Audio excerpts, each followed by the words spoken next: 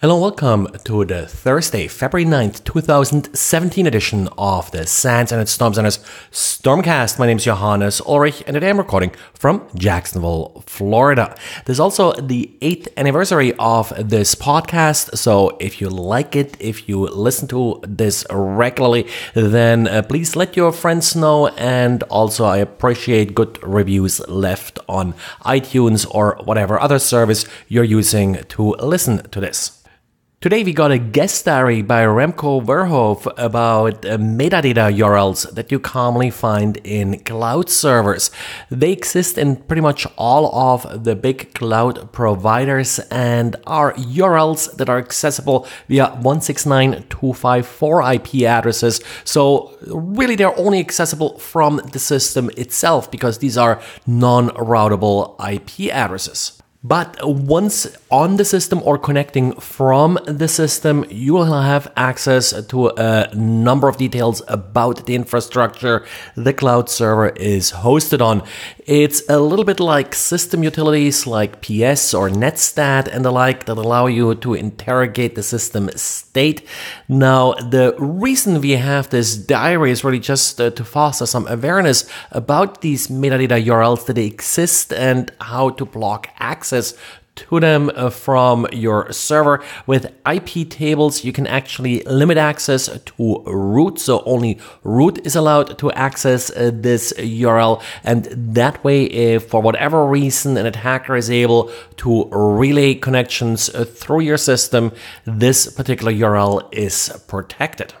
And earlier this week, I talked about the Cisco Meraki recall of their switches and security appliances. It turns out that this problem may actually be more widespread and not be limited to Cisco. The root cause, according to an article in the Register, appears to be Intel's Atom C2000 processor line.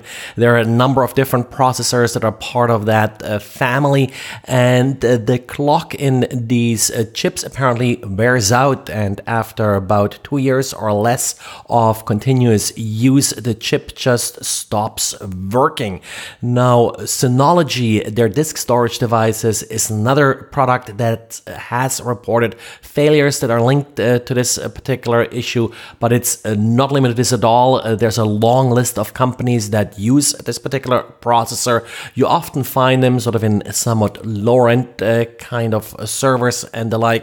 The article does mention Netgate, Netgear, HP, NEC, and a bunch of other companies, Supermicro also, that are using this particular processor in various products and that may be affected by this flaw. So overall, if you know of a product that you own that is based on this particular CPU, it's probably time to get in touch with the manufacturer and see if they have any replacement plans, and certainly make sure you have a backup. And with the tax filing season being in full swing here in the US, Sophos is reporting about an increase in W-2 scams. This is really sort of a variation of phishing, sometimes business email compromise, where an email arrives that claims to come from the CEO. It's directed at an accountant within the organization, and it's asking for copies of all W-2s or other tax documents. The idea here is identity theft. These documents can then be used to, for example, file fraudulent tax returns. And if that isn't bad enough, Sophos is reporting that they have recently also seen attackers coming back after the first attack and then doing a more traditional business email compromise where they're trying to trick the accountant into wiring money to an account that the attacker controls. Again, these emails are all coming apparently from the CEO. As a first step to defend against this kind of attack, you have to make sure that nobody from outside your network is able to spoof your domains, your company's email address. So SPF records and the like are really important to prevent some of this. In some cases, the attacker may use lookalike domains or not fake the domain at all. Still makes it less likely then to succeed. And of course, the next step, aside from from user education is also two-factor authentication, so any credentials that are leaked in scams like this can't be used to log into critical systems.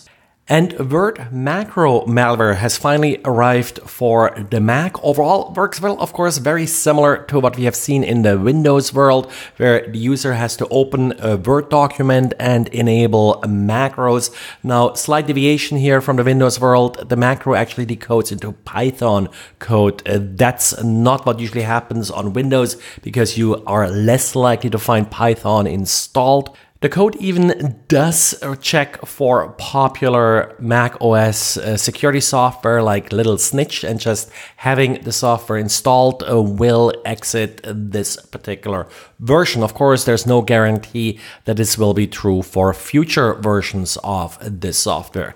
The Python code can then easily be modified to download additional malware, and the persistence mechanisms that have been observed here are that it adds itself as a cron job, it hijacks the dylib and adds itself as a launch daemon. It also adds a login hook, so various methods that will ensure that the malware keeps on running even after the system is rebooted. Well, that's it for today. So thanks again for listening, and talk to you again tomorrow. Bye.